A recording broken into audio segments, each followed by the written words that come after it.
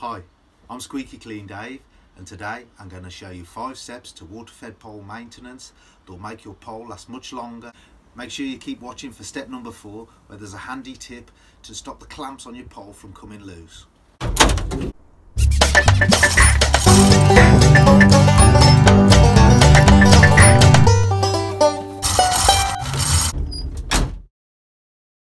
Loosen off all the clamps on the pole and take it all apart. Now pull your pole apart to all the separate sections. Once you've got your pole separated, wash all the sections down with a hose pipe and then dry them with a soft paper towel or a cloth. Check for any worn tape and remove it.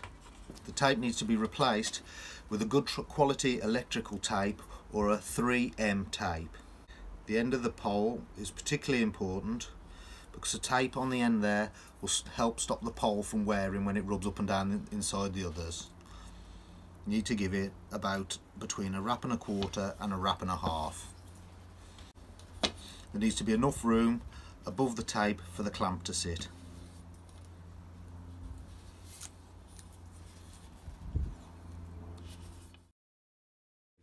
Once you've replaced the tape, give it all a spray with a dry PTFE tape. Make sure you don't use WD-40. This will help stop getting black on your hands, and it will also help your poles to slide in and out. Fit shock absorbers. There's nothing worse than when the clamp comes unattached from the pole. This simple little tip will help stop that from coming off, saving you loads of time. So I've got off eBay a set of O-rings. You need an O-ring that's slightly smaller than the pole. Put it on the end and slide that right up to the clamp. This is going to act as a little shock absorber, so it will stop the pole from knocking the clamp off, but it will also help stop getting your fingers trapped in between the clamps. Check the clamps and reassemble the pole.